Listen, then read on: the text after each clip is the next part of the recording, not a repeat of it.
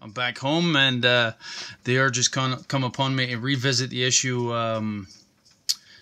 with my decade box here. I made a video regarding decade box considerations a short time ago, and Dave Sterrell in Northern Ireland there done a follow-up to it. He was good enough to break the box open and take a look inside, and now he's got me really intrigued because Dave's did not suffer the same issue that mine was. And just to recap what the issue actually was. On a 10 time scale here, as I transitioned between 40 ohms and 50 ohms, I was getting a momentary short. So let's see if we can duplicate that now. So I'm at 0, there's 10 ohms, or 1 times 10 of course, 20, 30, you can see the steps on the Vantage there as it graphs behind, 40, and here's where I had the grief because of the design itself. And we'll flip the board over and get a look at that, and you'll see exactly what I mean. So here's where the issue was.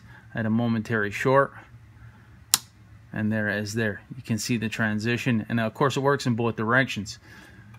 You can see the short there. There you can see quite a wide gap because I slowly transition between the two, and I can actually, if I go slow enough, I might actually be able to get the short to actually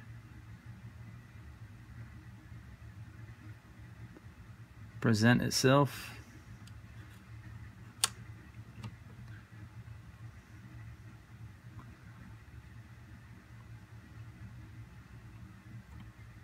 That is. So as I transition between the two, you can see I'm not quite at 5, but as I go to 5, then I'll go to 50 ohms.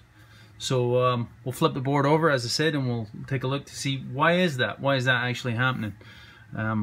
There's a pretty obvious reason why it's happening. Let's flip the board. Okay, so let's just take a moment and take a look at the design in this. And in a way, I've got to give them credit because the economy of the design is fantastic. The robustness of the design and the reliability, no, complete fail if you ask me. But so let's take a look at how it's actually structured here. So you can see we've got a printed circuit board, as Dave has already pointed out. He in fact already went through how it actually works. So each one of the segments here, with the exception of the last one here, is bridged with a 10 ohm resistor. So in this configuration, where the short leg, we're getting the low end of the range. So keep in mind, this is the 10 times scale. So right now everything is shorted, so we've actually got 0. So let's see how it works. So we've got one side coming in. The only way we can get to the other side of the trace in order to get to the next decade, let's say complete the circuit, let's say, is to actually come in, and we're going to go across the 10 ohm resistor here, across on the trace, across the shorting strap, then to the other side. And it works the same way. So now we're going across 2 of them. These 2 here, again we come in. The only way to get to the shorting strap is 10 ohms through the trace, another 10 ohms, so that's 20 ohms across the shorting bar itself, and then to the other side of the circuit. So you can see in the background there we've got 19.8 ohms. All makes sense? I think so. Same happening here, so 30 ohms, 40 ohms. No, here's where it gets interesting. So in order to keep things economical and to minimize the number of resistors they actually used, these are all 10 ohm resistors, 10, 10, 10, and 10, but this is actually 50. So you can see the way it actually goes across the circuit when you're at 50 ohms is now slightly different. Yes, it comes in through the same trace, across the shorting strap, and now it actually goes across only the one resistor. So that's a 50 ohm resistor in this position here. And you can see it's cleverly done. So now we come in for the 60 ohm setup, we come in through the trace, and now we've got to go across the 10 ohm, across the shorting strap, and now across the 50 ohm in order to get 60 ohms. And of course the same through the decade, right? So 7A, 8A, 9A, I realize it's out of scale here on the meter now, but that's not neither here nor there. The point is just to show the operation and the design of the decade setup itself. The issue is, because of the setup, that means that this contact here can actually bridge right there, and that's where I can get the momentary short. And if I actually show you, if I get it in the right position, there's the short right there. It's gone again, but I've got to get it just in the right spot where we go from 40 to 50. There you can see the short. So it's only momentary because it's just bridging the contact ever so slightly and ever so quickly, but is it all the same as a dead short? And the last time I checked, those electrons are going to move pretty quickly and they're going to see that short clear as day, so to speak. So let's see. Yeah, I think you can see there. Let's switch lenses and we'll be able to see even clearer. Okay, so here we have a macro view of the circuit board itself, and here I think you can quite clearly see what I'm talking about. You can see that that contact is well capable of actually bridging both contacts at the same time.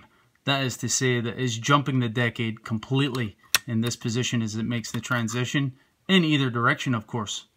So that is the issue right there. So I think that makes the point that, again, the whole point of trying to get through the decade is to go from this contact to that contact, and you can see right there is a dead short with this particular design. Again, cheap, brilliant, clever, yeah, robust and accurate, and foolproof, not a chance. So what am I left with here? Some options. I figure I've got 3 options. I could file the tip here and make this so it's a situation where it doesn't bridge.